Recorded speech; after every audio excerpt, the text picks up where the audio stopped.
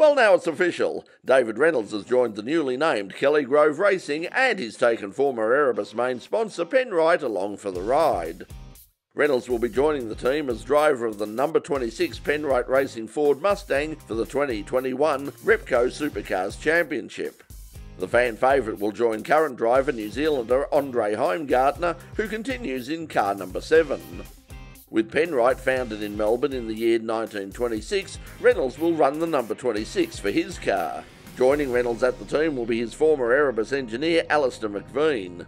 McVean has had a long-standing working relationship with Reynolds and he has engineered him to multiple race wins, including the 2017 Bathurst 1000. Reynolds said that he was unbelievably happy to be joining Kelly Grove Racing for the 2021 season and beyond. It's obviously a very exciting time for the team with the recent investment from the Grove Group, and I believe the team has the resources and firepower to achieve great things this year and continue building on some of the success we saw last year, he said. Reynolds will make his debut with Kelly Grove Racing in the Penrite-supported Ford Mustang in round 1 of the Repco Supercars Championship at Mount Panorama at Bathurst.